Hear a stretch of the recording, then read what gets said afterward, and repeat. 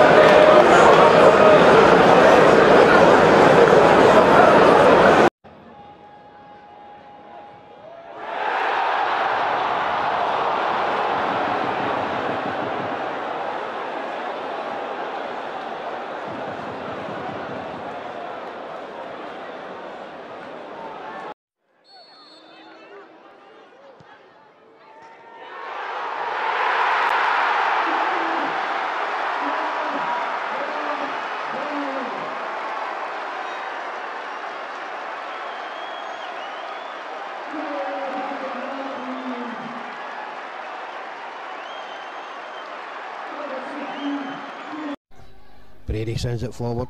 Doran knocks it down. St Tala sweeps it wide. 1-0 Partick Thistle. No! Yes! Can we believe that? Ali Brown knocks into goals. St Tala will take the credits. Keeper's hurt himself, crashed into the post. End of the day, it's Partick Thistle 1, Raith Rovers 0.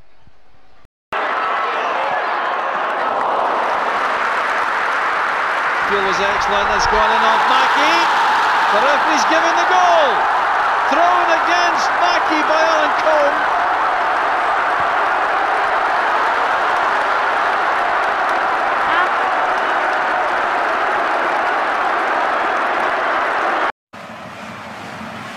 I mean, it's a horrific goal to lose, but it doesn't change the fact that you see Shinnie passing it back, a horrific bobble over Joe Lewis's foot, but it doesn't change the fact that you see it like that. It's so much bad luck for Aberdeen.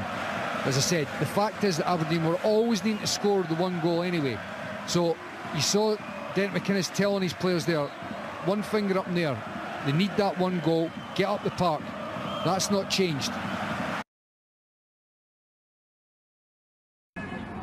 To go back to December 2017 to find Edouard's first Celtic hat-trick. Motherwell were his victims then, as Hamilton are now. And now Willie Collum's got something to sort out. Marius Ogpo is involved, the first half substitute. He's a scorer against Celtic last season at New Douglas Park. Yeah, I mean, right through the back of McGregor. Not a good look.